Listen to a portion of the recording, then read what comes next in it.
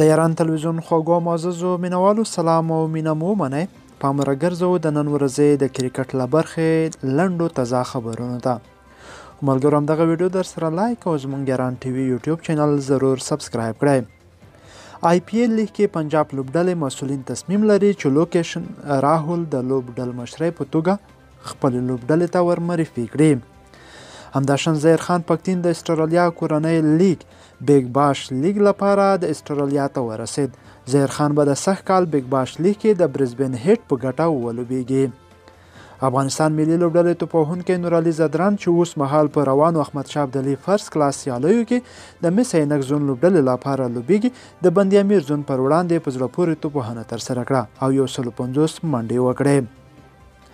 استرالیا ښځینه کریکټ پخوانی وکټ ساتونکي جولیا پریز د راتلونکي نهم پړاو بیګ باس سیالیو کې د برزبن هیټ لوبډلې مرستیاره لوزونکي وټاکل شوه.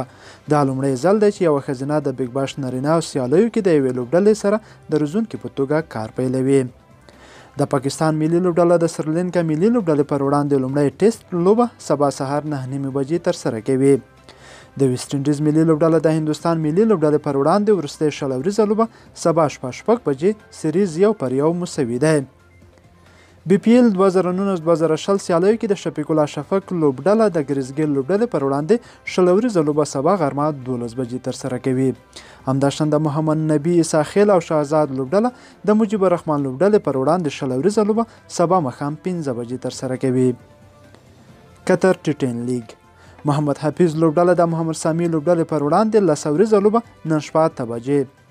همداشان سکندر رضا لوبډله د حسن طلعت لوبډلې پر وړاندې لسوریزه لوبه نن شپه 10:30 دقیقې.